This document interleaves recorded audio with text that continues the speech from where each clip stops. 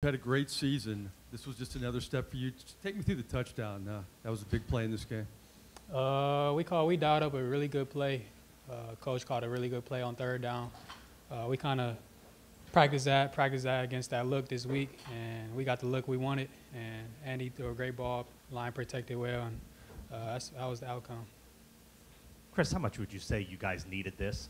It was much needed.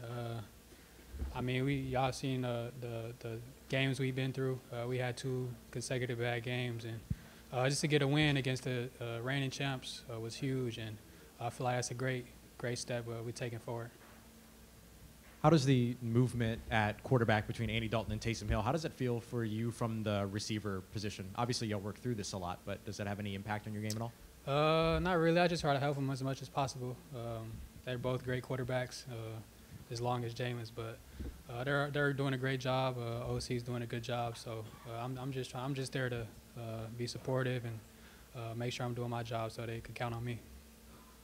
Chris, that third quarter offensively is probably one of the better quarters that this offense has had this season. What was going, from your perspective, going right with the offense, and were there any major changes you guys made at halftime going into that third quarter offensively? Not really. I mean, we just came out aggressive. We knew we had to move the ball down the field and score points to win the game. So that's what we did coming out of halftime, and we just started clicking in the second half. And like we said, we just took over the momentum, and defense played a great game also. So like I said, we just got some good plays going early and just built on that in the second half.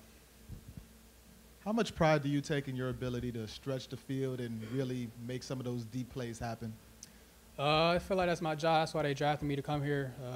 I feel like I could just stretch the field and try to get open at all times when I'm running a route. And I feel like I just try to make it easier on the quarterback, and my teammates make me a lot better. And I feel like the coaches and everybody in the organization, we definitely needed this win, and we come out with some energy in the second half, and I feel like we got some momentum going forward into next week.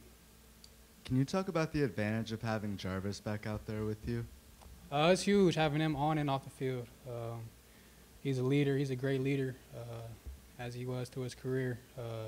He's got that dog mentality, so it rubs off on other people. And having him off the field when things aren't going well, he's always there picking everybody up and doing all the little things that matters the most. I feel like Jarvis was a great pickup, and he's definitely helped me out throughout my first year. So, Chris, when you guys are down 3 offensive linemen, you're going against a guy like Aaron Donald, do you guys put any pressure on yourself or anything like, hey, I got to get open quicker? Does anything change with the approach, just given that circumstance? I mean, yeah, it's Aaron Donald, but it's really a race against the D-line, and we knew we was playing against Aaron Donald, and he's a great player, probably one of the best players in the league. So we definitely wanted to speed up everything and try to get open, but we just wanted to stick to our game, and we knew if we played our game, it was going to come out well. So.